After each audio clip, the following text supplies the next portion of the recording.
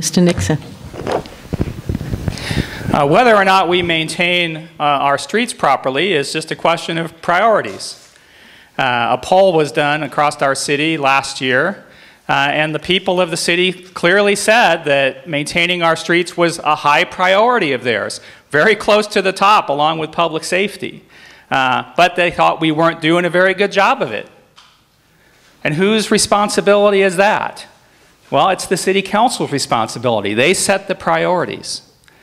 And unfortunately, they've made choices that they wanted to fund other things or make across-the-board type cuts rather than doing a priorities of government process the way that Governor Locke and Senator Rossi did at the state level, and make those tough choices to say, these are the most important things for our city, we're going to fund those, and these other things we just can't afford, those have to be returned to the private sector or the nonprofit sector or to individuals and families. That's what we need to do.